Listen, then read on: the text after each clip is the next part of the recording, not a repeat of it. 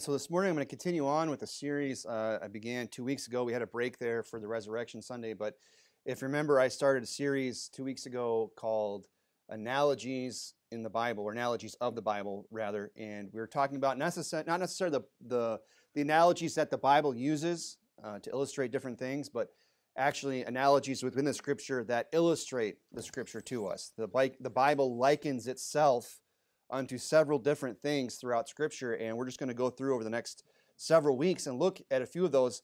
The last time, 2 weeks ago, we were in this series, we were looking at the fact that the Word of God was likened unto a mirror, as we read in James 1:23. It said, if any be a hearer of the Word and not a doer, he is like unto a man beholding his natural face in a glass. And we went on and talked about how the Word of God is a spiritual mirror that reflects us spiritually. And, for better or worse. And the application there at the end was that we need to use the Word of God as a type in order to help us with our, spiritual grooming. But today I'm going to move on in the series, and we're going to talk about the fact that the Word of God likens itself unto a seed. You might have caught that in 1 Peter 1, verse 23, right? That's where the 23 came from there a minute ago. Verse 23, it says, being born again, not of corruptible seed, but of incorruptible, by the word of God, which liveth and abideth forever. So the Bible's showing us here that we were born again, we were saved, not of corruptible seed, but of incorruptible seed. And he says that seed is what? The word of God, which liveth and abideth forever. So it shows us, again, that the word of God is likened unto a seed. And this is something that actually comes up in several different passages in Scripture.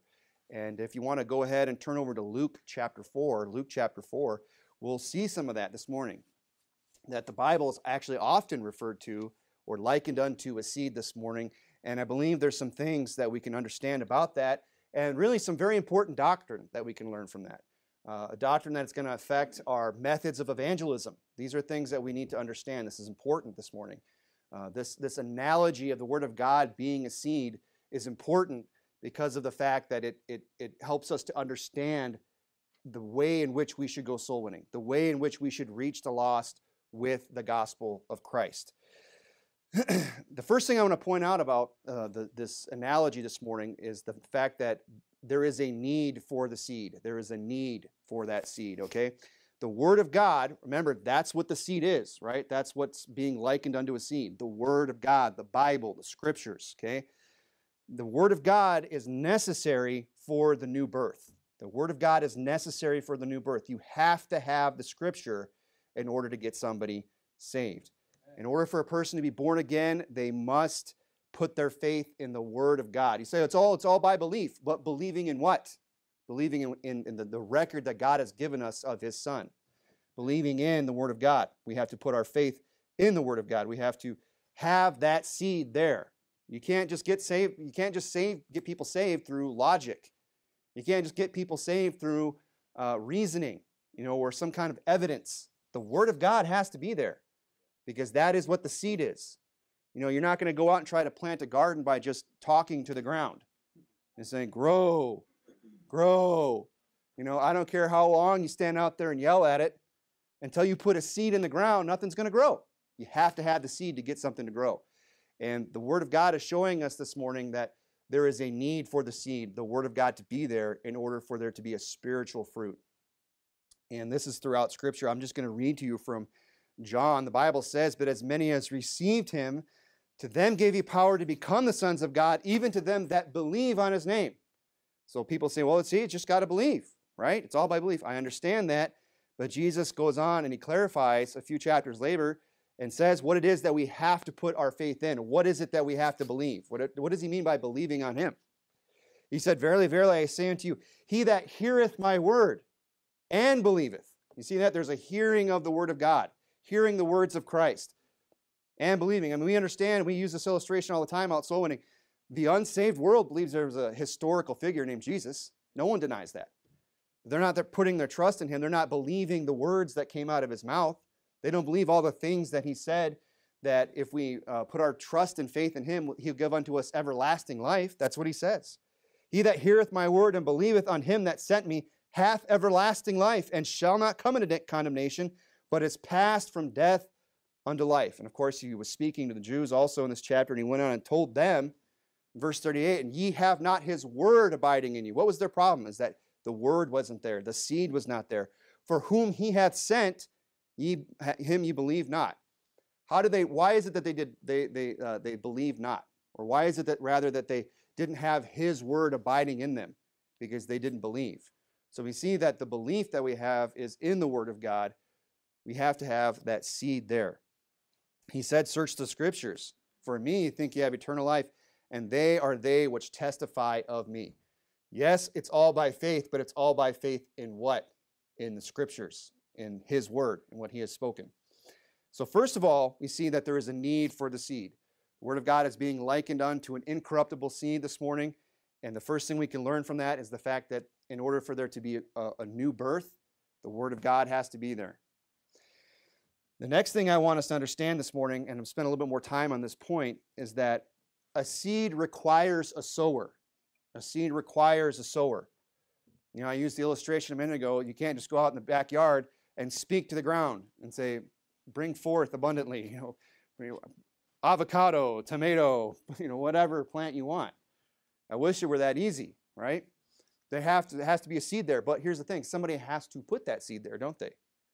I mean, you can buy all the seeds you want and put them out in the garage or wherever, but until you actually take the time to take that seed to the ground and put it in, nothing's going to grow, right? And we can't just go down and buy the seeds and bring them home and set them on the kitchen counter, or maybe set them, you know, somewhere near close to the door and hope the seeds are just going to hop out and run over there and plant themselves. You know, that would be ridiculous. And it's a silly illustration, but I'm trying to show us to make the same point here that yes, we have the seed, which is the word of God, but we have to be the ones that go and plant that seed. There has to be a sower of the seed, okay? A soul winner is necessary for the new birth.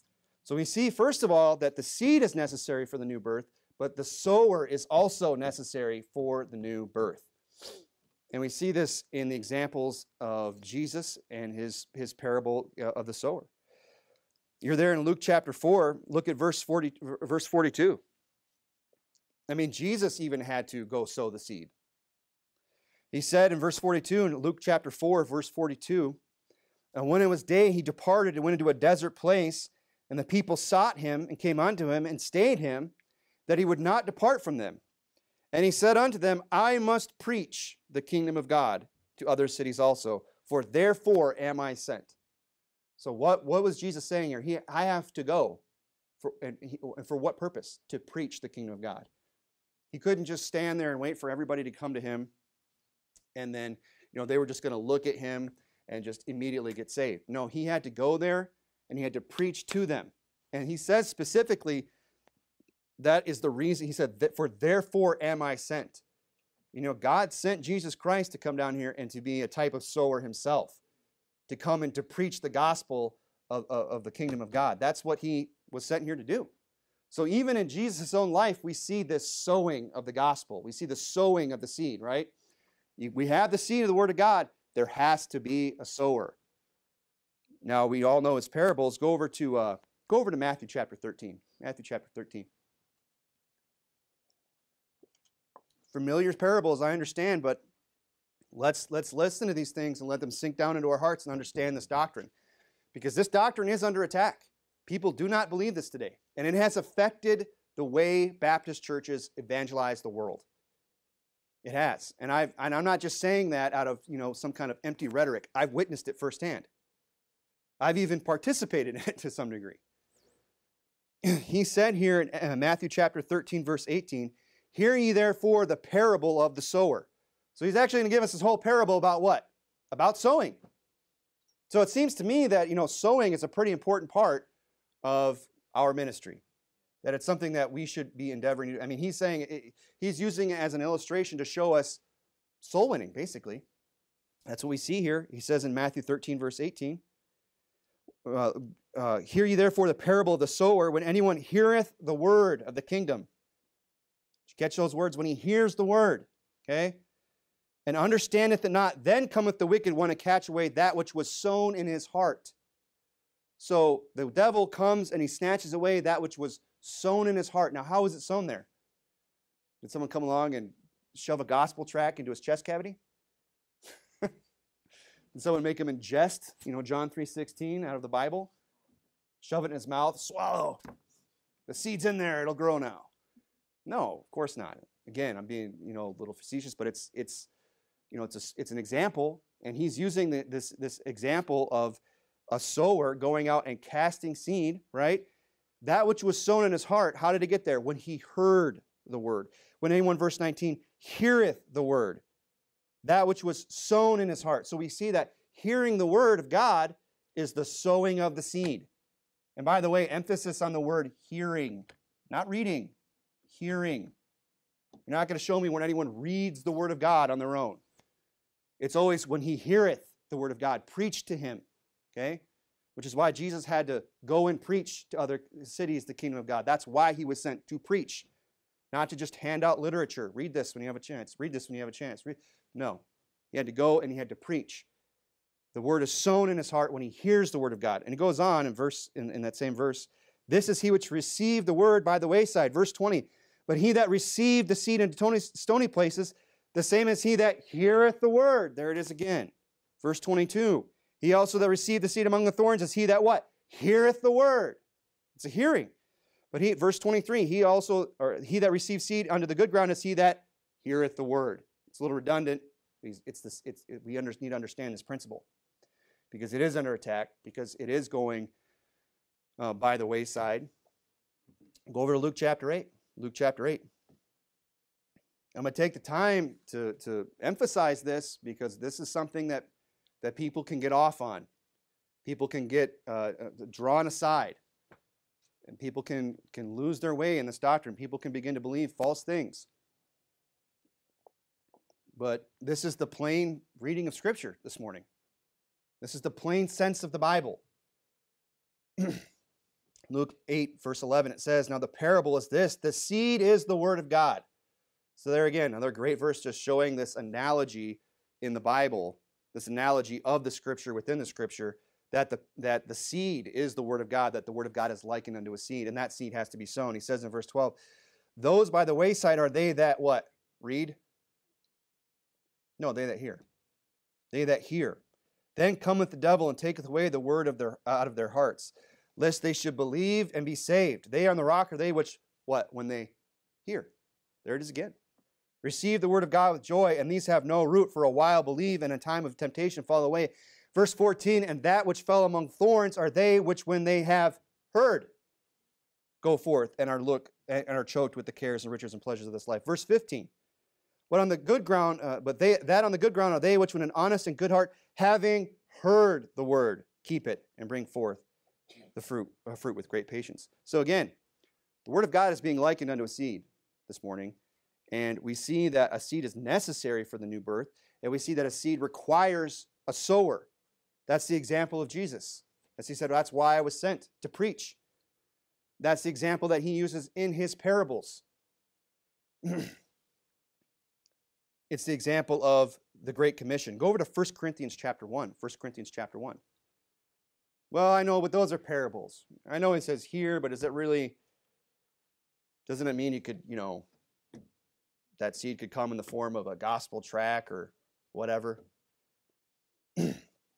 Well, what's the example of the Great Commission? What did he tell them? He said to them, go ye into all the world and preach the gospel to every creature. He didn't say, go ye into all the world and hand out literature.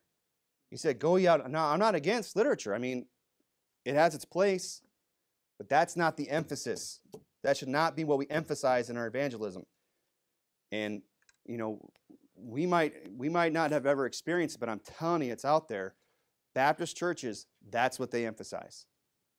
They buy property, they build buildings, they buy presses, they raise money, they send entire containers of literature to other countries and say, well, we're accomplishing the Great Commission.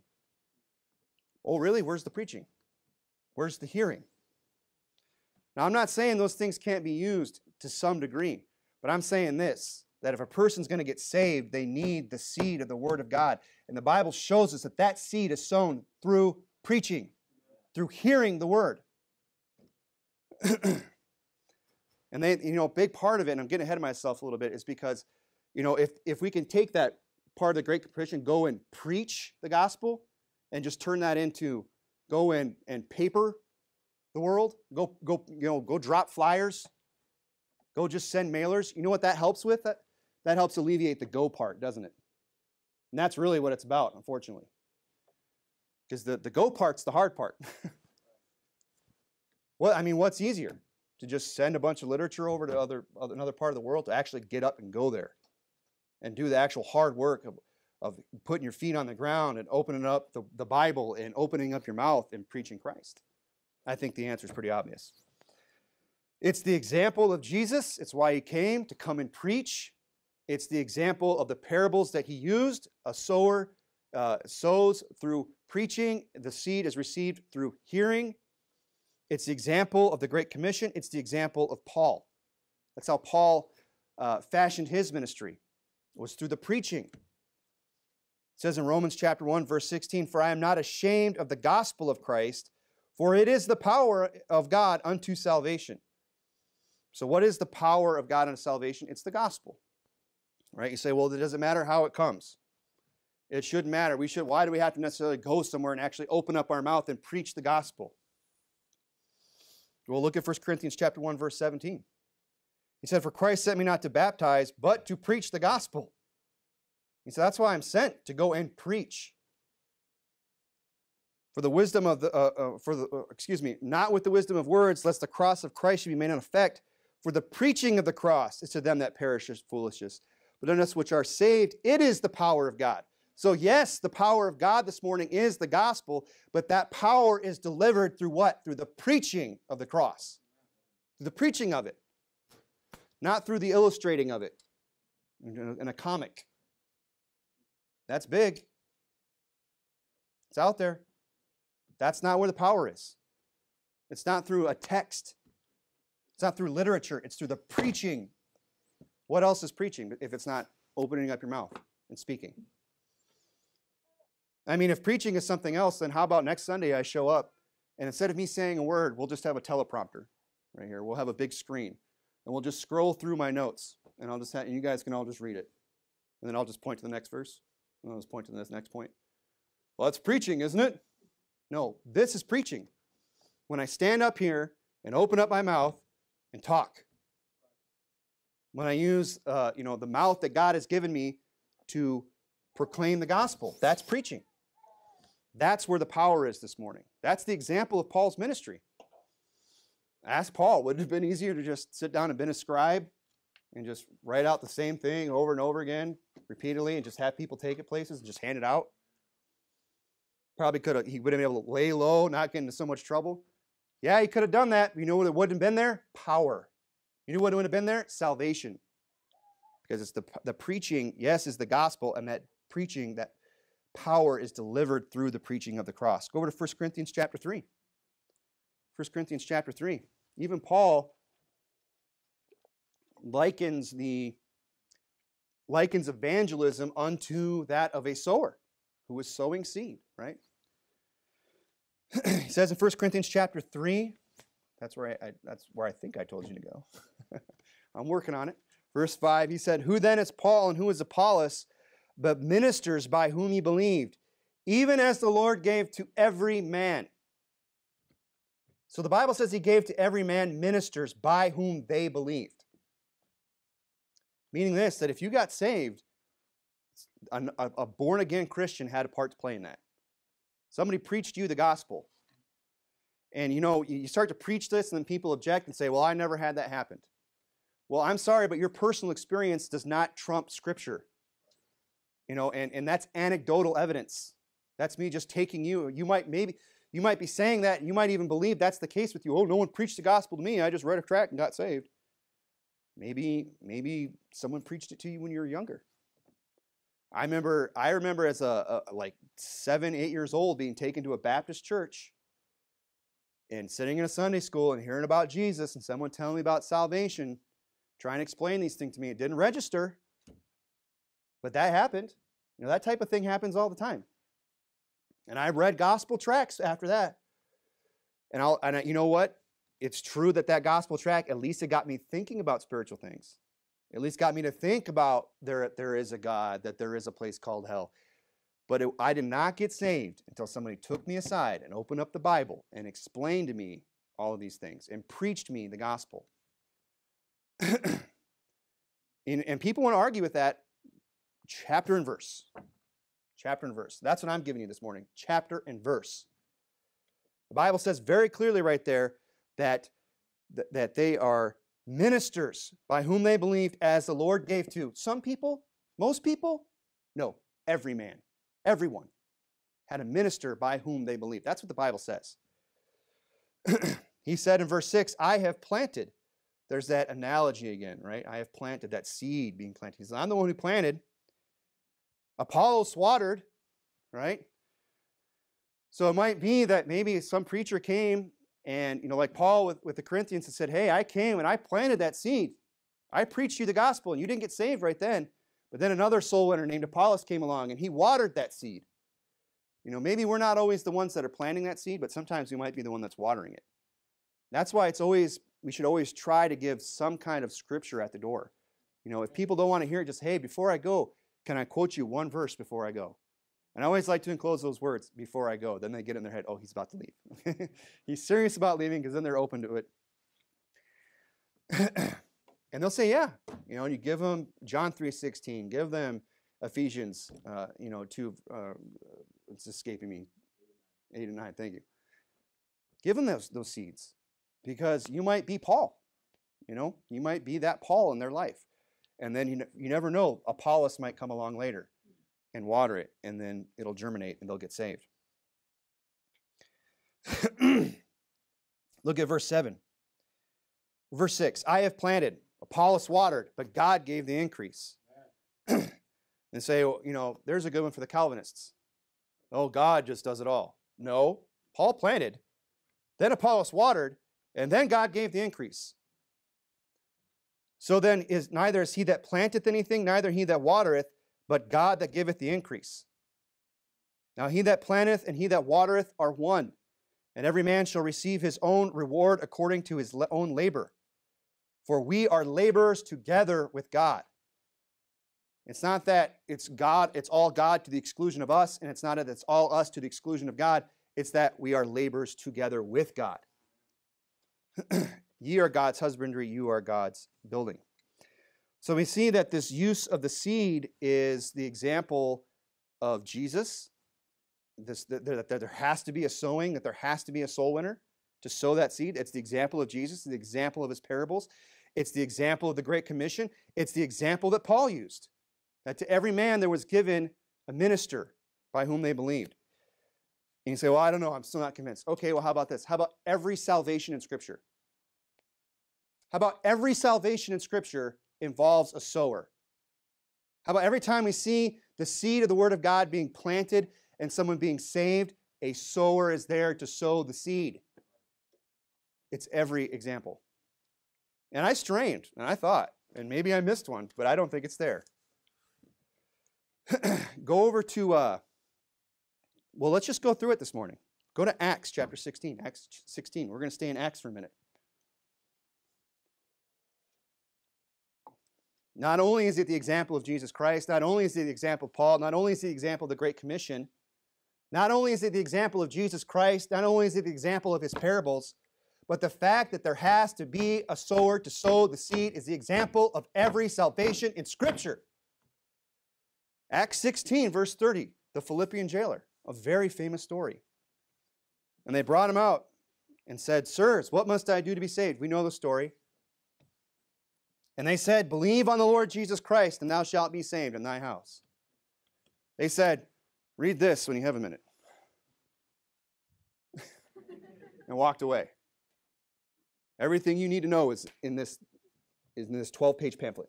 It's got really catchy illustrations too. What are you? I've got a track for a Roman Catholic. I got a track for a Mormon. I got a track for LDS. I got a track for SDA. What's your background, Philippian jailer? Because I got a track made just for you. And you read that, and it'll take care of everything. Is that what they did? No, they immediately opened their mouth, didn't they? Believe on the Lord Jesus Christ, and thou shalt be saved. That's that seed getting planted. That's just that little bit of seed.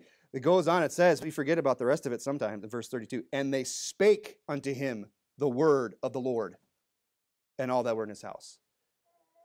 They didn't just give him a little nugget and then left him some literature, a DVD. Just watch this creation seminar. They'll straighten everything out for you. No, they spake unto him the word of the Lord, the Bible says. So there's an example in Scripture of a man getting saved, having the seed sown in his heart by who? By a sower. By somebody who took the time to open their mouth and speak unto them the word of the Lord. And we could think of other examples. Go to Acts chapter 8. You say, well, what about in the Old Testament? What about back then? Okay, how far back do you want to go? Want to go back to Noah? Want to go back to the prophets, Old Testament Israel? Preachers abounded. They had the Levites, they had the priests, they had prophets. Preaching was a major part of the Old Testament. It's not like God made up preaching in the New Testament.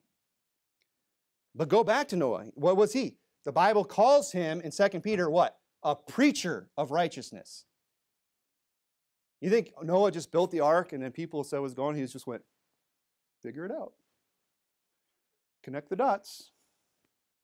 No, he was a preacher of righteousness. He preached Christ unto them. He preached faith in the Lord unto them.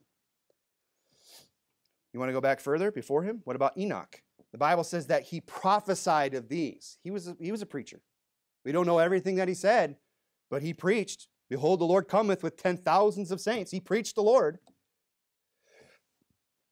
Even before that, they would have had Adam and so on and so forth. There's always been a preacher. Listen, as long as the word of God has been a seed, there's been someone there to sow it. Because you have to have a sower in order for a seed to get planted. Well, I don't know. What about Abraham? Aha, gotcha, right? Abraham. Well, Abraham had the ultimate sower. The Bible says the Lord appeared unto him and spake, right? I mean, there it is again. God coming and speaking, right? The Lord appeared unto Abram and said, unto thy seed I will give this land. Let's look at another example in Acts chapter 8, verse 27. Another very famous example of the Ethiopian eunuch. And it says in verse 27 in Acts 8, and he arose and went, and behold, a man of Ethiopia, an eunuch of great authority under Candace, queen of the Ethiopians, who had charge of all the treasure, had come to Jerusalem for to worship. Now don't miss that. That's an important detail in the story. This is a man that has come to Jerusalem for the express purpose of worshiping God, the true and living God of Israel. I mean, he's well intent. He's there for the right reasons. He wants to know. He was returning, it says in verse 28, and sitting in his chariot, read Isaiah the prophet. He's reading. He's literally on his way back from worshiping in Jerusalem, still unsaved. And he's literally got the book of Isaiah open and he's reading it. And he's reading Isaiah 53, which is a prediction of Christ. We won't take the time to go through it all this morning, but go read Isaiah 53. It's all about him being wounded for our transgressions, that iniquity of us was laid upon him, that he was a man of sorrow, so on and so forth. I mean, he's reading about Christ. Did that get him saved? No, the Spirit grabs Philip and brings him there and says, run and join thyself to that chariot. Why? To preach to him. To preach to him. Not to hand him another DVD. Look, and I'm not against DVDs. We hand them out all the time. Not to hand him just, some literature. He was returning and sitting in his chariot, and he read Isaiah the prophet, when the Spirit said unto Philip, verse 29, go near and join thyself to this chariot. And Philip ran thither to him and heard him read the prophet Isaiah and said, understand what thou readest? Understand what thou readest? Look, I remember reading gospel tracts. And again, as I said earlier, a personal experience does not, is not doctrine. But it can line up with doctrine, can't it? It can back up what we believe. I read gospel tracts. I read the little prayer, and I didn't understand it. I even sat down, I remember, and I said, you know what? I'm going to give Christianity a chance. I opened up, my middle name's John. I said, well, the Gospel of John's probably a good place to start. I didn't understand any of it. I got a few chapters in, I said, I don't get it. I was well-intentioned. I was open to the truth. It was like this Ethiopian here. Open to the truth, willing to seek God, had the book open, didn't understand it. That's what he says here. That's his answer. No, I don't understand it. Well, are you illiterate? Oh, the book's upside down. That's why I can't understand it. How can I, he said in verse 31, except some man should guide me? You see, the seed's not enough this morning. There has to be a sower. There has to be a sower. That's the examples that we've looked at. And here's a perfect case study where there's a man reading a passage of Scripture about Jesus himself and his atonement. And he's looking at it and he says, I don't understand it. I need another person to guide me. The place of the Scripture, Isaiah 53, which he's reading, was this: he was led as a sheep to the slaughter, like a lamb dumb before his shears. So opened he not his mouth, and his humiliation, his judgment was taken away. And who shall declare his generation? For his life is taken from the earth. Verse 34, and the eunuch answered Philip and said, I pray thee, of whom speakest thou the prophet this? Of himself or some other man? Then Philip did what? Opened his mouth. He opened his mouth and began to preach, began at the same Scripture and preached unto him Jesus. He didn't say, well, I'm glad you're interested in spiritual things, and I'm in a hurry. I got a whole case of these things to hand out. If you would just read this, just do some more reading. Maybe you'll get it eventually. No, he said, let me explain to you what the Scripture's saying here. That's what it takes to sow. That is the sowing of the seed. It's not just, why don't we just rent a plane and get a bunch of literature, just get a bunch of tracts, and every Sunday, instead of going out and knocking doors and opening our mouths and the heat and everything else and doing all that hard work, we'll just fly over this town. It'd actually probably be kind of fun. And we'll just stand out there and just shake box after box, and we'll just litter this whole city with literature. And people just pick it up and, get saved just through reading.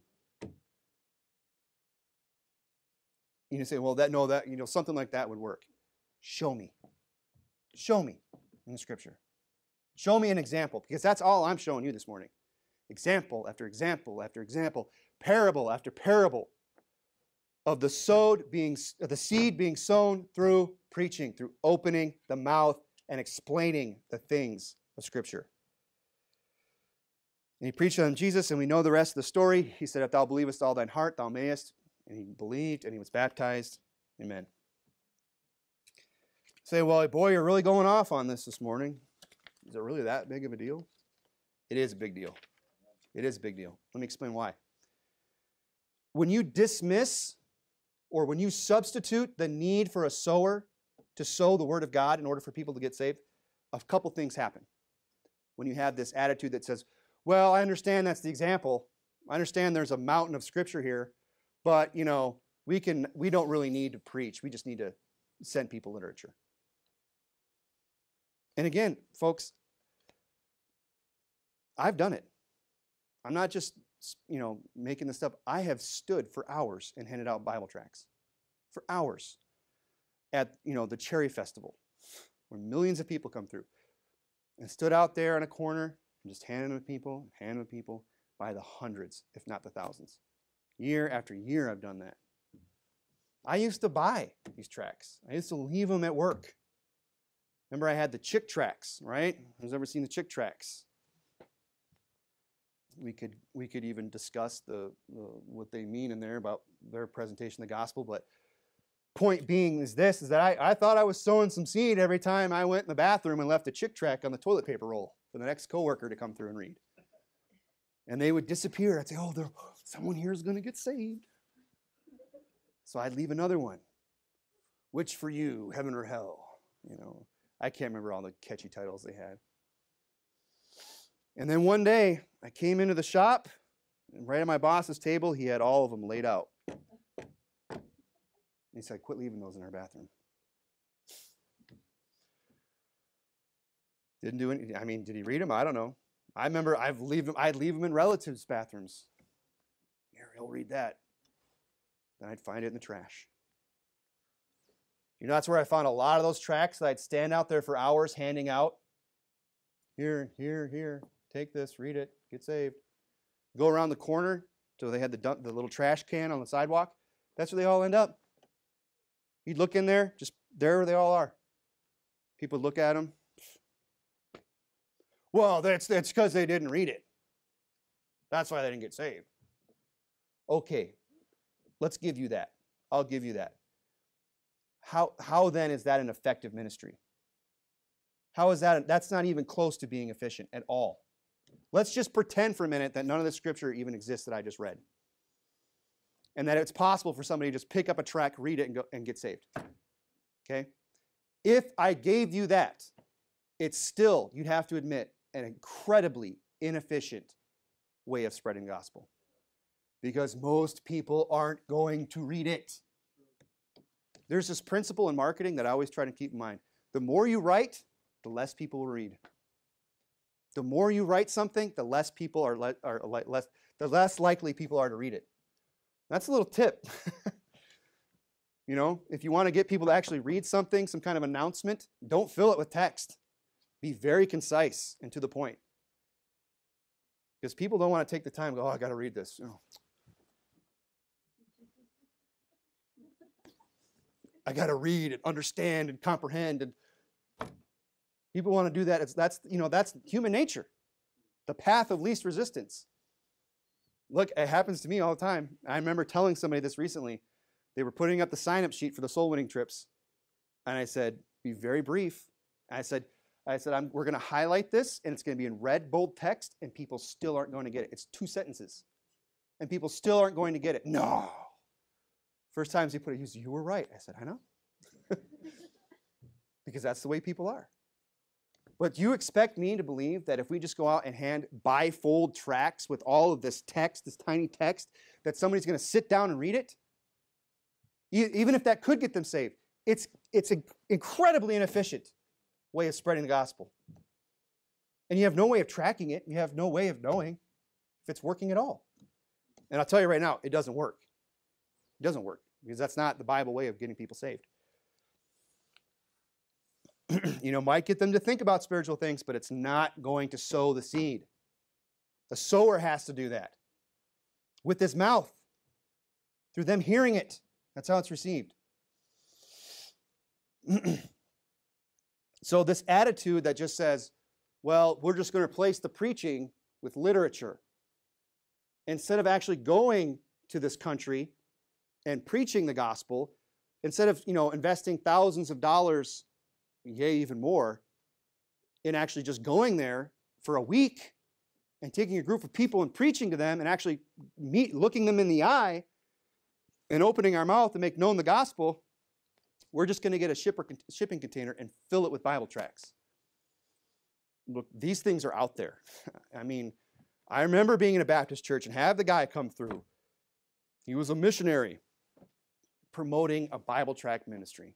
And he had all the slides of all the guys, the whole standing around the container with their hands on it, praying for the container of tracts as it makes its way to whatever country.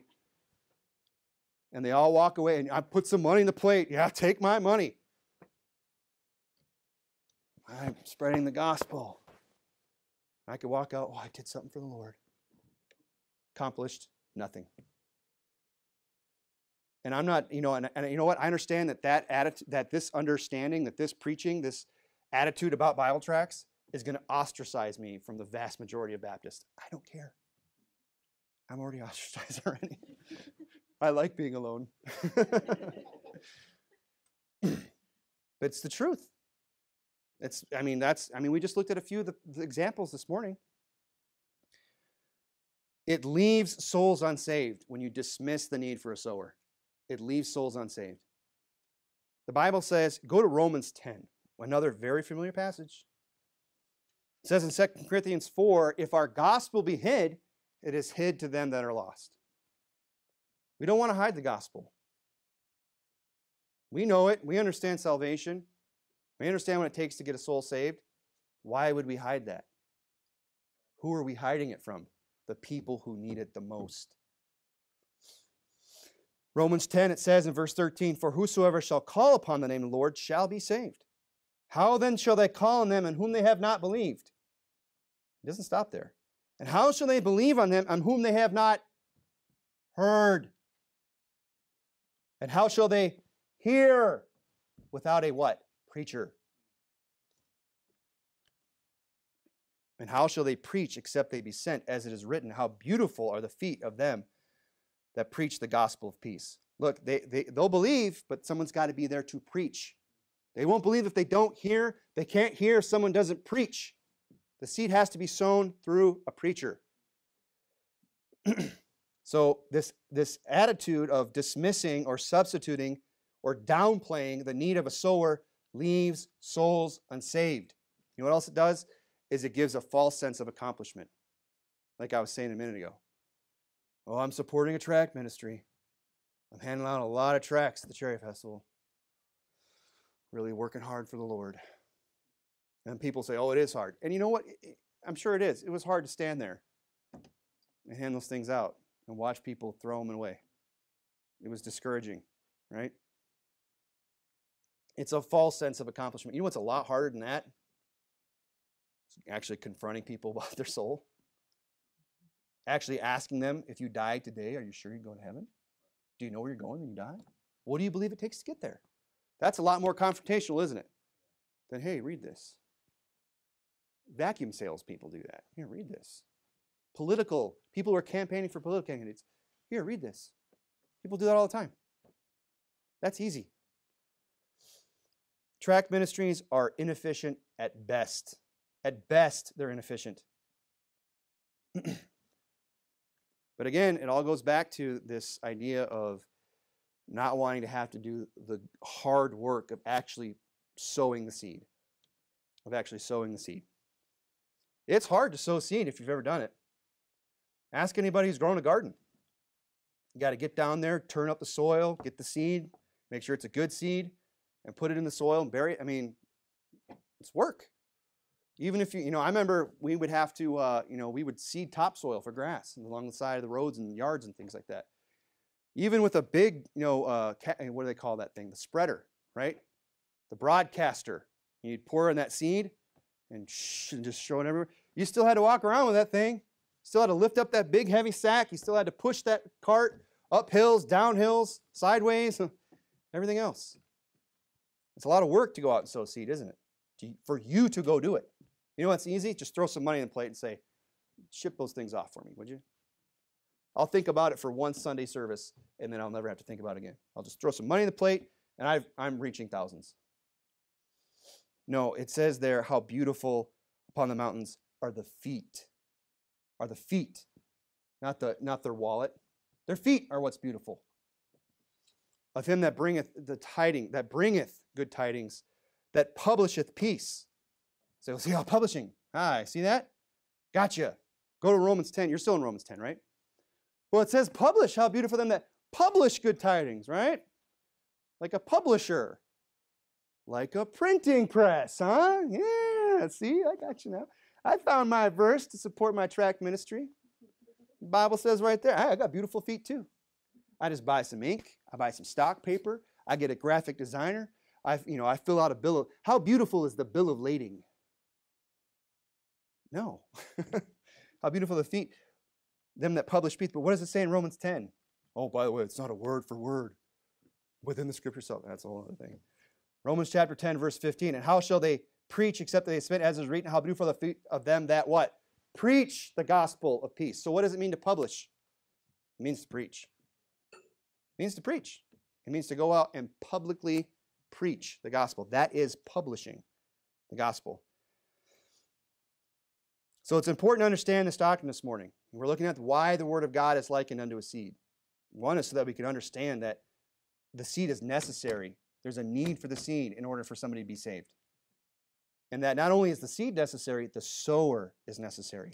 And if we don't understand this, if we dismiss this doctrine, souls are going to go unsaved. We're going to get involved in some other form of ministry, like a tract ministry or whatever, and have some kind of false sense of accomplishment because we gave some money or handed out a few tracts. You know what? And the worst part is that people don't get saved, right? You know what else it does? Is it robs us of our joy. It robs the Christian of real joy in the Christian life. You know one of the best things in the Christian life is getting other people saved. I mean, I understand sometimes we have to drag ourselves to soul winning. The flesh is weak. The Spirit's willing. And I've seen it in others, and I've seen it in myself even, where days it's like, oh, gotta go soul winning. Oh. And then the craziest thing happens. I knock that first door. Maybe I only get to give a verse. Maybe I get to give the whole gospel. They do say they don't get saved. But when someone gets saved, I say, why? I don't want to do anything else. I just want to keep going. I can't wait to the next soul winning time. I can't. And that's what I remind myself every time I get in the flesh. And I've seen people show up at soul winning times, and they're having a bad day. They're having a tough day. They're a little down, and then they get someone saved, and they come back just ear to ear. I'm not even exaggerating. So this isn't the same person. I thought you were having a bad day. I don't know what you're talking about. It robs us of our joy when we replace the sower with whatever. When I say, well, I'm not going to actually go out there with my feet and with the Bible and open my mouth. I'm just going to send some literature their way. The Bible says, he that goeth forth, he goes himself and weepeth, bearing precious seed, the word shall doubtless come again with rejoicing, bringing his sheaves with him. What made the change in that person, that soul winner? It was the sheaves, right? It was the fact, I got a sheaf. I got one. I got a salvation.